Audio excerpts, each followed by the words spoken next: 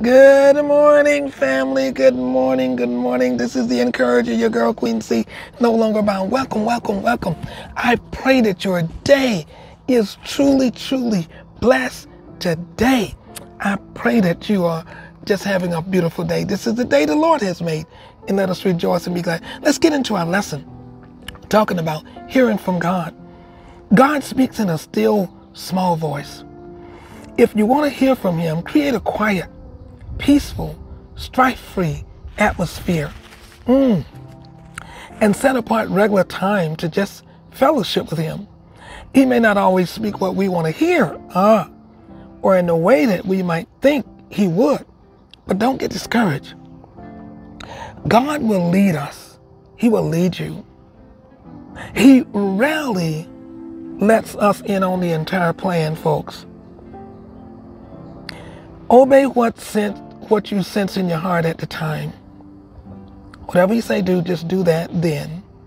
And when He is ready, He'll show us the next step. We can't handle the big picture. We can't. And always remember to be thankful. As you do, you will find sensitivity to God's voice increasing. It's like hearing your mom's voice or your parents' voice. You'll recognize it. You'll recognize it right away. You'll know it's distinguished. You'll get used to hearing it in your ear, in your heart, in your spirit. He will speak to you, and you can hear from Him.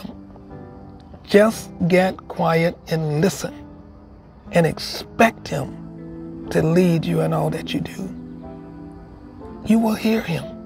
He will give you a peace in your spirit as you're making choices. I know, I'm a living witness. Let's read the scripture. 1 Kings 19:11, verses 11 to 12. But the Lord was not in the wind, and after the wind, an earthquake. But the Lord was not in the earthquake, and after the earthquake, a fire. But the Lord was not in the fire, and after the fire, a still small voice. Let's declare today, I can hear the still small voice of God. Just start declaring it to yourself. Just start speaking it aloud. I can hear the still small voice of God. I can hear it. I can hear it. Lord, I can hear your voice. I can hear you speaking to me. This is your girl, Queen C, the encourager, no longer bound. We will see you right here next time.